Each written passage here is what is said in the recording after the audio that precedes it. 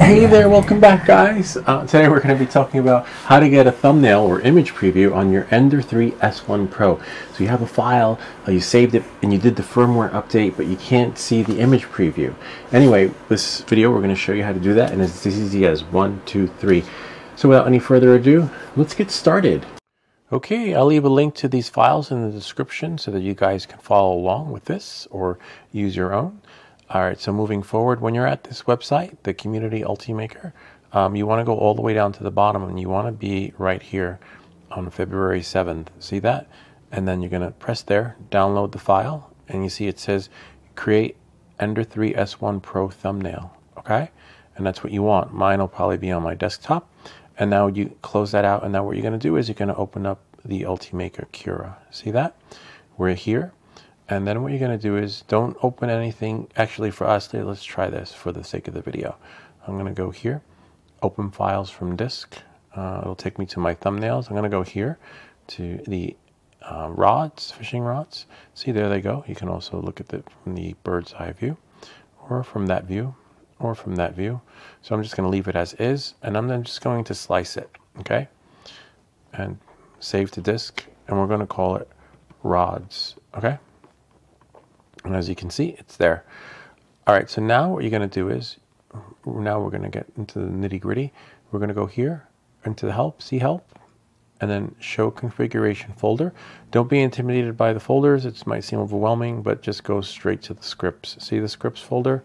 I'll just do this really quick and put in a yellow so you can see it in case you're wondering. See right there, see the yellow dot? All right, so then you open it. It's empty. You see that? So then what we're going to do is, for me, my file is actually saved to my desktop, and it should be, there it is. See, create Ender 3 S1 Pro. Voila, it's in there. Now I'm just going to close the scripts folder, go back into Cura, okay?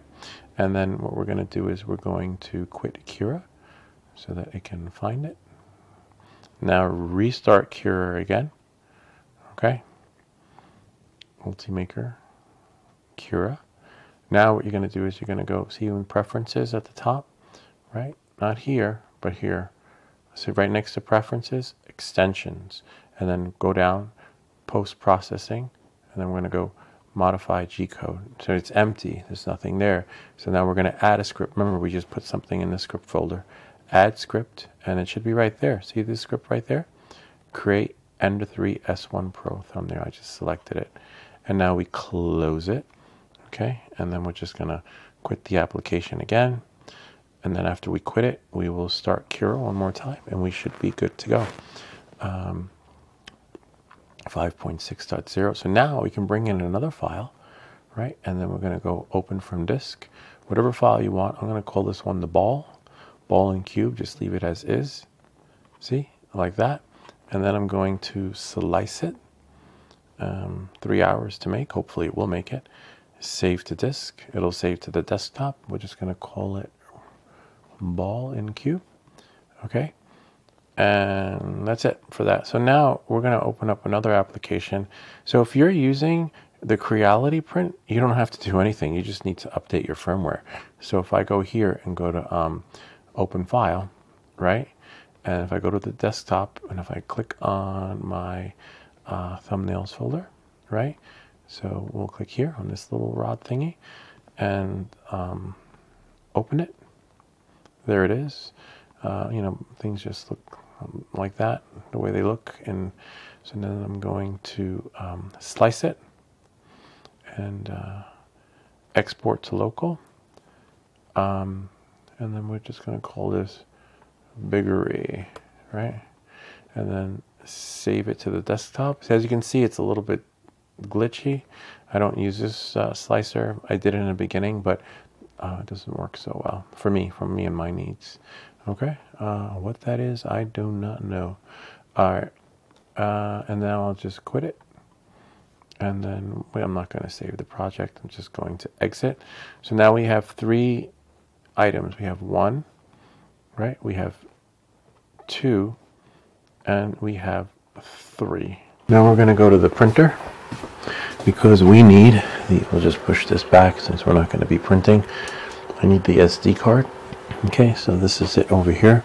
And so what I'm going to do is I'm going to insert it into the computer and make sure it's formatted correctly. I'll leave a link in the video description in case you need to format your drive.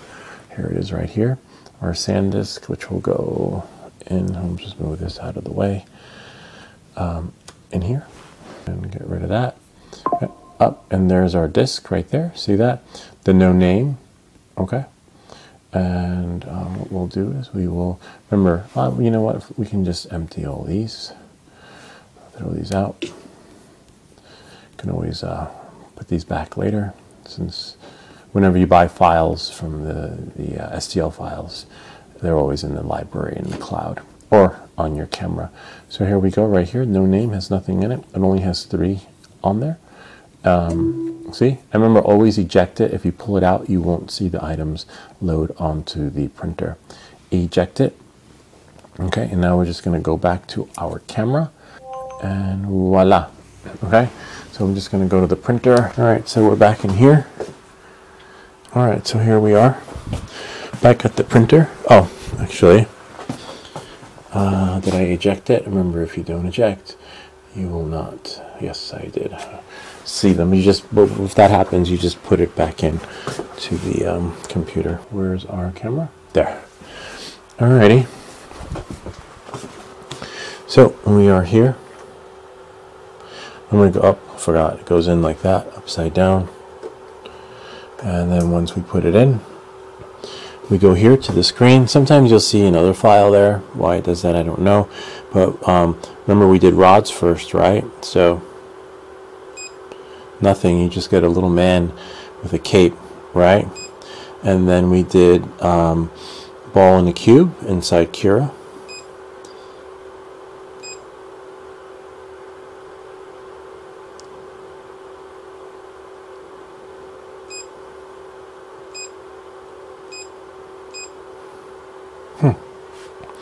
Let's see, maybe that is really strange. Maybe we got to shut the printer off. Actually, before we shut it off, I should move some stuff off here.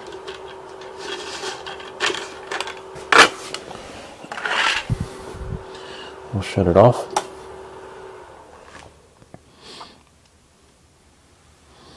And we'll go here. Turn it on again. Let it work its magic. So now, ball and a cube. There isn't any error here. So let's see what we have here. If we go here, extensions, right? We have our project here, and we modify G code. Oh, interesting. You notice how we saved it? It didn't save. All right, so we'll add script again, Ender 3 S1 Pro, and close. You see we have a little error there, which is fine. You want to see that, right? And then what we'll do is we'll quit the application. Hopefully it takes this time, so we'll come back to everything that glitches. Okay, so now what we're going to do is we're going to open up Cura again.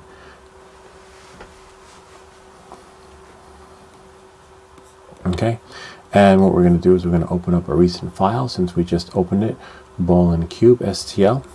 And you see now we have this error there. You know, sometimes these things happen, but don't be discouraged by it. But as long as you see that, you should be good to go. And now what we're going to do is we're going to slice it so we can save it to our desktop and then save the disk, and we'll just call this one ball and cube. All right, ball and cube _2, and then this way we know that that's the one. All right, and then what we're going to do is, of course the other one's not going to work, which is fine, but by default that's what happens. And then we'll just close this out. And then anytime now when you open up Cura, by default, you should see the error on the side. So let's say if I open up a different STL file, right? So if I open up, it doesn't matter which one you open up, you should still see this. See that? And then that brings you back here. And we know that the post-processing script finally took. Okay, but moving forward, now let's go here to our desktop. Okay. And I'm just going to put the SD card back into the computer. And once it shows up on the desktop, we're going to get rid of this one. Actually, you can just leave it. Actually, I'll delete it. Delete that. And wait for it. Okay, so here's the SD card right here. Where is it? Oh, there we are. All right, so now when you put it in, of course nothing's loaded there. It'd be nice if they put it right there and somewhere on the side. All right, so here we go. Remember, it goes in upside down and put it in. Okay, so we have a couple of files there. Remember, this one was done in the creality slicer. So in creality, you're always going to have black and white. Okay, and then for rods, remember the script didn't take yet, so this is what you'll see by default, and until you do what we just did. Okay, and then if we go to balls number 2, balls in cube 2, voila. See, I like that it's in color too. It's in yellow. And then we'll go back, and then the regular ball in cube. Of course, the script was loaded, but there was a little glitch, and that pretty much sums it up for that. Voila. And don't be discouraged if it doesn't work the first time. As you can see, sometimes it might take 1 take or 2 takes, but as long as the script is inside the folder, and do not rename the folder. I mean the name. Don't rename the folder, and don't rename the file. If that makes any sense, you just want to leave things as is. So where is the creality? Is right over here. So when we go here, let me see. You'll always see that. So don't be discouraged. You say, "Oh no, there's an error." It's fine. It just means the thumbnail is going to be created, and the script is going to just work its magic. But what I really want to show you guys is the show configuration folder, right? Scripts. Don't rename that. Just leave it as is, and you're good to go. Okay, and that pretty much sums up this part. Yeah, what's up? I brought yummy food. Okay, 1 second. Oh. All right.